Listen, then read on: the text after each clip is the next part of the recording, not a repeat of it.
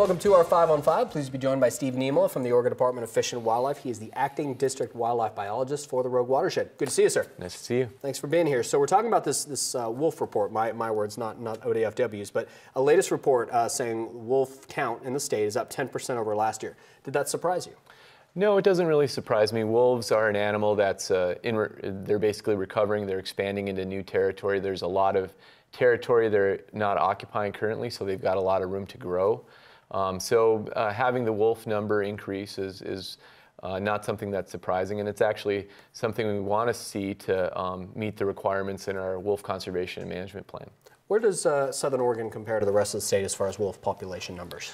Well, we've got one confirmed breeding pair in Southern Oregon. That's really the only breeding pair that we have confirmed in what we refer to as the Western Wolf Management Zone. But still in Oregon, the majority of our wolf population is over in Eastern Oregon, especially in the northeast corner of the state. Wolves in Oregon, of course, have dispersed from Idaho, Montana, Wyoming, and have naturally dispersed through the state. And so all the wolves we have here right now in Southwest Oregon really came through that process of moving through Eastern Oregon first and then settling out here. How do you keep track of them? I mean, how do you get a handle on this? Do they have monitors on them?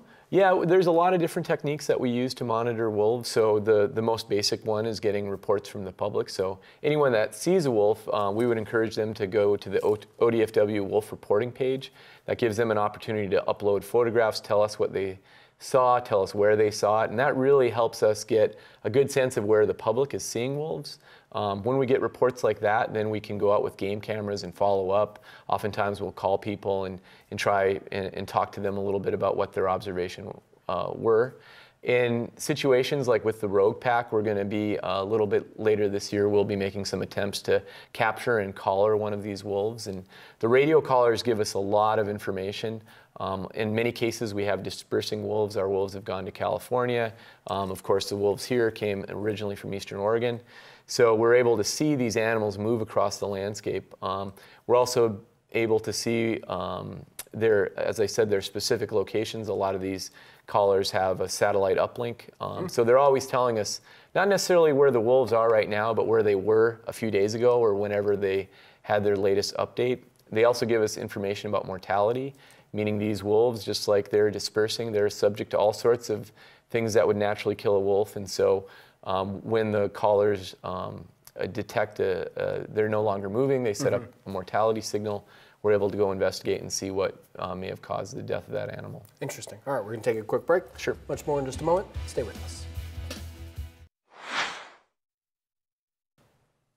Welcome back to our 5 on 5. Again, we're here with Steve Niemela from Oregon Department of Fish and Wildlife. He's the acting district wildlife biologist for the Rogue Watershed. That's Jackson, Josephine, Curry counties, correct? That's right. Yep. Okay. So how many attacks on livestock, no human interactions to that extent, certainly, how many attacks have you seen from wolves so far this year? Well, we've had a number of attacks on livestock and on domestic dogs. We've had, in 2018, we had a total of 11 attacks that the Rogue Pack was responsible for. In 2019, we've had some attacks on calves and one attack on a Mastiff mix puppy. Okay, and I think that the puppy, that location is in the Butte Falls area where the rancher also is using those air dancers. People think of those as something you see at car dealerships. Right. Does that help scare away the wolves? Yeah, it can. Most of the techniques, and there have been multiple tried on this ranch, including fladry, which is the electrified red flagging around the property, the air dancers, which are the dancing men. We also did a bone pile cleanup out there. All of these techniques are good, valid techniques. They definitely work, but they have a time frame around them in most cases where eventually wolves they're smart animals, they get used to things, and so then you have to switch to the next technique. And really, we have one property in Jackson County where most of the damage has occurred, and we're working with partners to try and find an opportunity to do some electrified permanent fencing around this place now. Interesting. Okay. And is that something that's going to happen, or you're closer to that? I think we're pretty close to it, okay. But you just have to get all the pieces in the right places. Okay. So we talked about, of course, at the beginning of our interview, the wolf count is up 10% so far. You guys are, ODFW, looking at drafting a new wolf management plan this year. Are you expecting some changes with that?